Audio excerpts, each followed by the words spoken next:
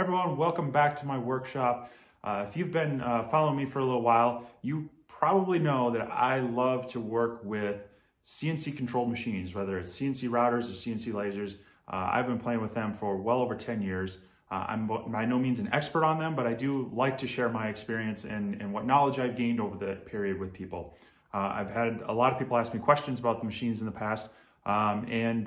Today we're going to dive into a new one that hopefully is a little more attainable for some people. What we're looking at is a new laser from Makeblock. It's their XTool D1. They come in two different varieties. There's a 5 watt and a 10 watt. I'm going to be looking at the 10 watt version.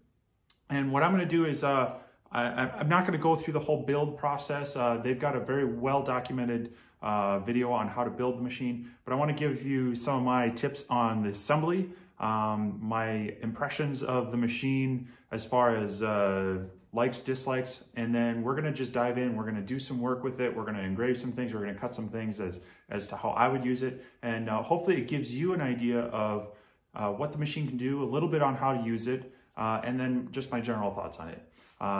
If that sounds good to you, stay tuned and let's get to it.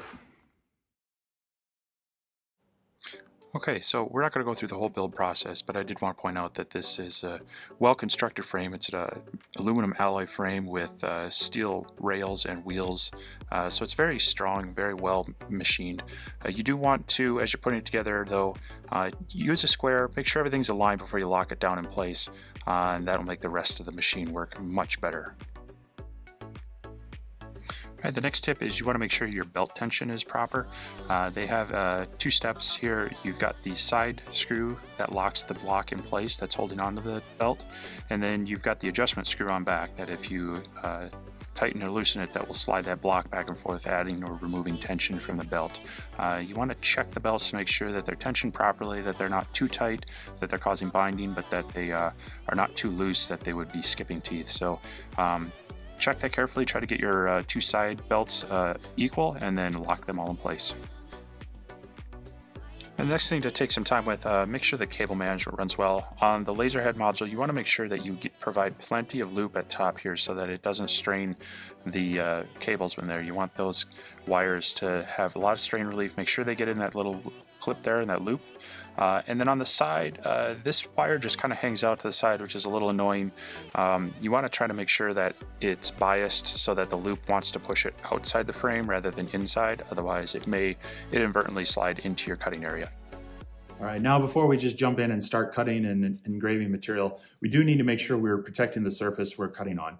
This is not a device you want to just set out on the dining room table and go to town. I mean, you could, but you're going to run the risk of something getting messed up and the laser actually, ruining your tabletop. So bare minimum, you want to put some sort of sacrificial material down that if it burns into that, it's no big deal. But I like to take it a step further and make sure we're really truly protecting the material, giving the laser a really smooth, flat surface to sit on and run across. And also, I like to make sure that there's always a ventilation layer underneath the cutting or even the engraving area.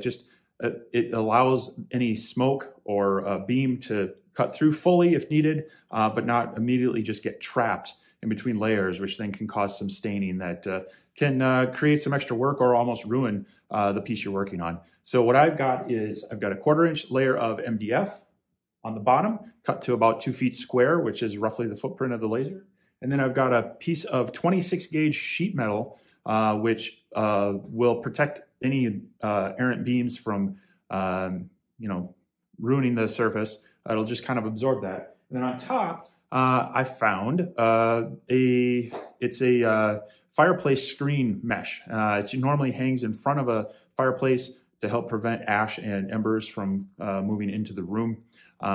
It's machine wound at roughly about a 1/4 inch spiral. And when you stretch it out and spread it out, it's a very nice flat surface that also allows air to move through it. So when cutting through objects, this should really work well to give a clean image on the back, or a clean cut and clean edge on the back side, rather than getting that staining and marking. So, okay, before we can actually start working with the laser, we need to be able to make some files that it can interpret. So Maketool does provide some free software. Now let's just jump to their website, take a look at that. If you go to support.xtool.com, they've got a software download section, and you want to make sure you're looking for the XTool D1. You're looking for LaserBox Basic. They do have a Windows and a Macintosh version of it. They list the system requirements. It doesn't take a really big computer to run, and then they will show the versioning. So they do update this software, which is a good thing. It helps resolve some issues and maybe add some features to both the software and the laser over time. So it's good to be checking on that. Not always required to update it right away unless there's a serious issue, but something to keep an eye on. So you want to download that, you want to install it, and then it will let us jump right in. When it opens up, it should first try to connect to your laser. I've already got mine connected. In fact, we're connected via Wi-Fi right now. And so we can just jump in and start working with this. So I'm not going to go real in-depth on it right here. Just be aware that LaserBox Basic is, as its name implied, a basic software to get you started. It's meant to be easy for the newcomer to laser engraving. So you do have features such as importing items. So if we wanted to import a graphic, we could do that. We could open this up and just bring in the XTool logo. And then once you have this in here, you have your options to work with it. One thing to keep in mind, if it's the wrong size, you want to look at a couple things. First off, you're going to want to make sure that it is a locked ratio. If you have it unlocked, you can actually just squish the top down, and we don't want that. So you want to make sure that that's locked. And then it's nice because you can size it to the size of your material. So unfortunately, right now the software only works in metric units. They have told me that they are working on an update for later this year that should include imperial units as well. So for those of us in the US that have grown accustomed to working in inches, you'll want to make sure you've got some conversion tools from imperial to metric, and maybe get yourself a tape measure that has both units on it, because that'll help you quickly visualize the difference. So in this case, if we wanted to resize this down to say 125 millimeters, we could do that, and the aspect ratio locks them, keeps them together. From there, we can select our material. They have some nice defaults to help you get started on what you're working with. If it's something else, you'll want to do a little trial and error. And so get yourself some scrap material and just do some test jobs before you dive into using your expensive one-of-a-kind type things. So once we have that all set up, we can adjust the types of engraving. There's a few different modes that you can use. Again, I'm not going to go into all that. There's some information out on the forums and the groups on what these processes do, but they will change the way the image is, its contrast, its pixelization and such, and which will help the image look better based on what you're going for. Once that's all done, we go ahead and hit start. Now, if we're connected via Wi-Fi as I am, it'll allow you to make some adjustments here. You can use the framing. It'll control the laser to move the box around where it's going to engrave. And then once I hit start, what it's going to do is actually send that job to the laser, but you need to physically walk to it and hit the button to start it. If you're connected via USB, you can do all the same functions, framing, adjust the laser head, and then once you hit start, it's going to start up the job right away. The nice thing here, it does give you a rough estimate of the time. In my experience, that's been pretty close to what it is. So keep that in mind when you're setting this up to go. You'll see there's also the cylinder working. I'm not going over the cylinder option right now. We'll do that in a later video. But that's how you would adjust from the whole gantry moving to it controlling the rollers for rotating the cylinder. So that's kind of the basics of this software. Again, I'm going to do a couple more videos showing how I set up a couple jobs to help people that are getting used to the laser. So stay tuned for those. But for now, let's jump back out into the shop and let's start lasering. Before we start the job, we need to make sure that the laser is focused to the material. So there's a nice little lever on the right side. You just need to flip that down, loosen the screws so that you can lower the head down just so that lever touches the surface of the material. Lock the screw back down and then flip the lever back up. Then you're ready to go. Right here you see the framing function. It's just telling the laser to outline the area that's going to be engraved. We see that it's just a little off center, so I'm just going to move it a bit to the right, run that framing again. And then when it looks good, we're ready to start the job.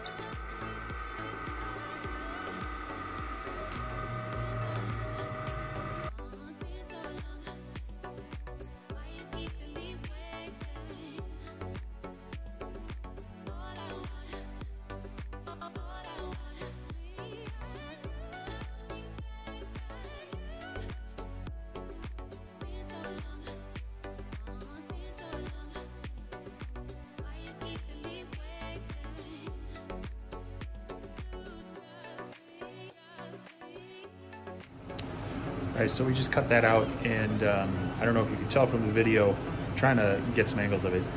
There is a fair amount of smoke that comes out, especially when cutting.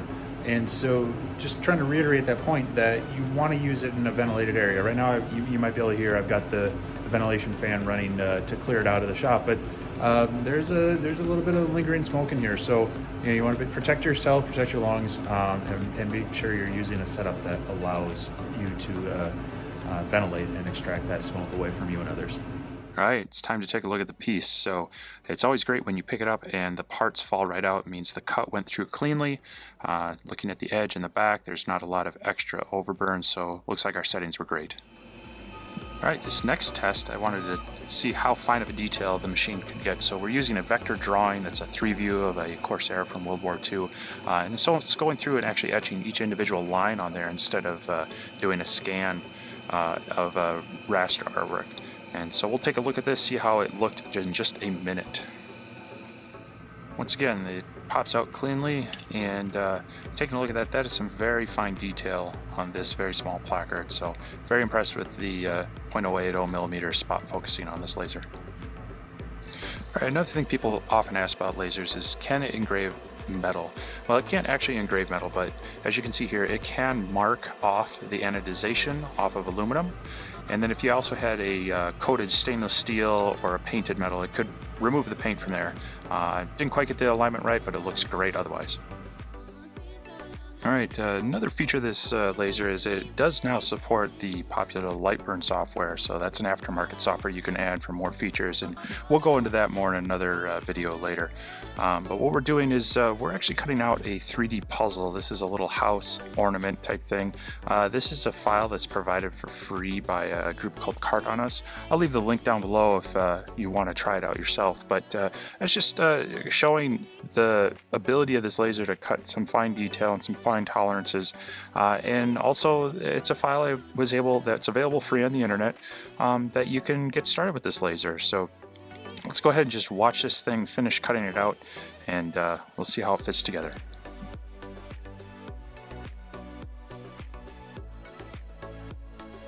Alright, the job is done, and it is that telltale pull the parts out and it drops out. All the windows are cleanly popping out in place, and you can see on the back side there, not a lot of extra scorching. Just needing to tap those parts out so everything was cleanly cut. Now let's see if we can get this assembled.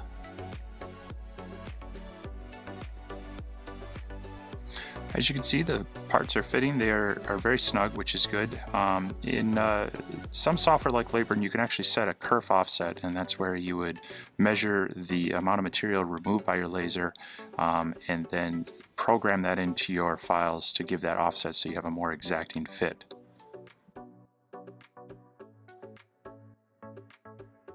Alright, for my model airplane loving friends, here we're cutting out some 1/8 inch balsa wood ribs. This is just a sample file I drew up in CAD to kind of test how it would handle interlocking parts of both balsa and plywood. So that was the balsa. Here's the 3mm Baltic birch. We're cutting through this again, and right after this we'll see how the parts fit together.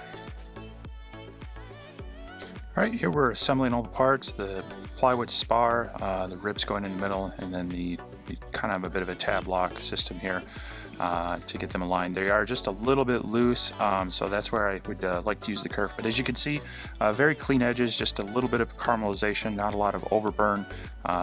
Perfect application for being able to cut out some model airplane parts. Well, I've had fun playing around with this laser for the past couple of weeks, getting to know it.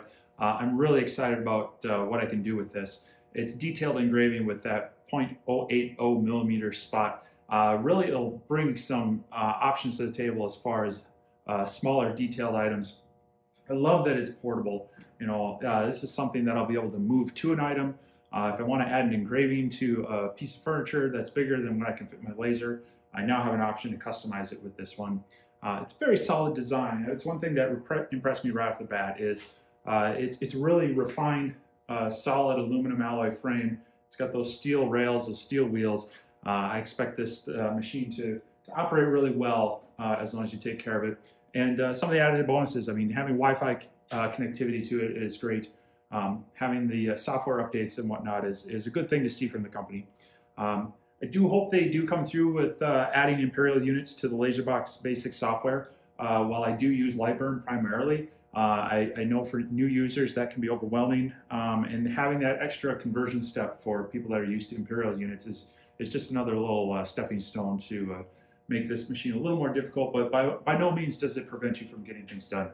And then cable management. I'm really going to be keeping an eye on the cable management, trying to see if we can do something with this side cable to keep it out of the way, keep it safe. But really, overall, it goes together really easily. So far, it's been a solid machine. Very few misses that I would mark on it. We're going to be doing some future videos on this. I wanted to keep this video as more of a basic overview, kind of just to get started, my first impressions. But we didn't really touch on, there is the rotary device option for engraving cylindrical objects. It does come with some risers to help elevate the machine to use this. I only got 4 of them, so I wasn't able to rise it up high enough to engrave anything with this one, but I'm going to be working on either getting the additional risers or even just making my own to bring the machine to a place where I can use that rotary, and we'll definitely cover more of that in the future. We didn't touch on anything what this can do with acrylic. It can engrave and cut certain acrylics natively. However, anything that's very transparent, translucent, or not very opaque and lighter colors, it's going to struggle with just due to the nature of the diode-based lasers. There are some workarounds to be able to engrave on glass and clear acrylic, so we're going to play with that and hopefully bring out a video on that as well. And I also have on order, XTool has a specific honeycomb bed as a base for this, as well as an air assist module that will help just improve the quality of the cuts both on top and bottom, and we will go over those as those come in. I'm also going to be building a custom enclosure for this. I do want to be able to run this inside. It's up here in Minnesota, it gets really cold. I do heat my shop to some degree, but it leaves it a little bit chilly, and then I got to suck all the warm air out of here. So I'm going to be building a custom enclosure for this that will allow me to use it in my basement and vent it out of a 4-inch vent fan. And so we'll be covering that as well. And then I want to touch on a little bit more about using the various software, both LaserBox Basic and Lightburn, just to give people a few more tips and tricks on how to get started with this laser. So there will be links below if you are interested in this laser. I will have a link to XTool store where you can check out all the details about it. It is an affiliate link. I hope you don't mind those by using that. It does help this channel out just a little bit. And I'll also leave a link to the Facebook user group. There's a great user group on the XTool D1 where you can get some help, get some more questions answered, get inspiration, and just share what you're doing with it. It's a great group of people that are very helpful. And then, of course, I'll leave the link to that Card on Us file for that little laser cut house in case you want to play around with that yourself. I hope this was informative for you. I hope you enjoyed it. Thanks for sticking with me to the end. If you're still here, I appreciate it if I've earned your subscription, that you can click that down below and leave me a comment. What did you like? What would you like to see? Questions about this laser, anything about my workshop? Go ahead and leave a comment. I do review those. I try to get back to them as quickly as I can. Once again, thanks for stopping by, and we'll catch you next time.